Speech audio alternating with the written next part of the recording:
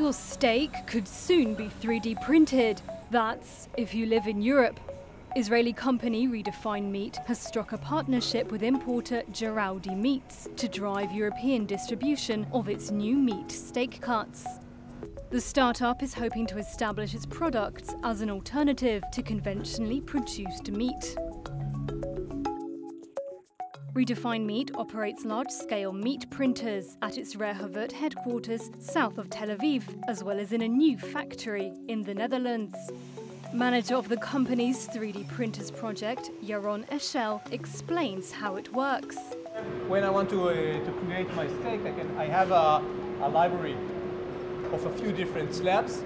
I can choose each one of them and I can adjust it accordingly. I can define the amount of marbling, the internal fat or the external fat. And now I can start and go and print it and produce it.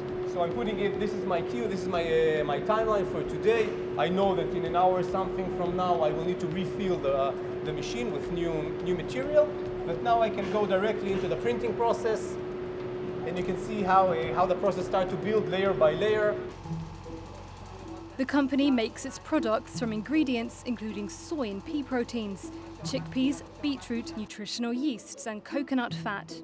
Co-founder and chief executive Eshchar Ben Shitrit said Redefine Meat was launching tenderloin and strip-loin steaks. In the past 2 years, we have been working deeply on understanding meat and what makes meat so exciting. And we identified a few components that we can recreate from plants and have the same exact performance as the tissue of animal meat, giving you, with the combination of additive manufacturing, the exact feeling you experience a good steak, a good cut of meat coming from an animal without the use of the animal. Plant-based meat alternatives have become increasingly popular in recent years.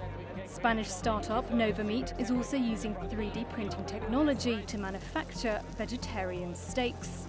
But the early hype about plant-based meat alternatives has ebbed, as inflation and recession worries have driven some customers back to cheaper animal meat products.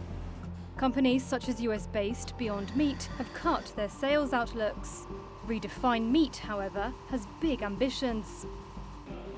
Its new meat is currently available in Israel, Britain, the Netherlands and Germany. Almost 1,000 restaurants are currently paying about $40 per £2 for its steak cuts. The company plans to launch its products at restaurants and butchers in France, then in Italy, Greece and Sweden later this year, and in dozens more countries in 2023. We see a world in a decade from now that new meat or meat made from plants is a big part of the meat industry. It replaces a lot of the meat that people consume today that is bad for the environment and bad for the most of the people in the supply chain. I still believe that people will consume high quality meat forever, coming from animals, and these two industries will live side by side. Even when we will become 1%, 2%, and the industry will become 10% of the meat industry, the impact on the planet is so big that it's worthwhile to pursue it in the next decade.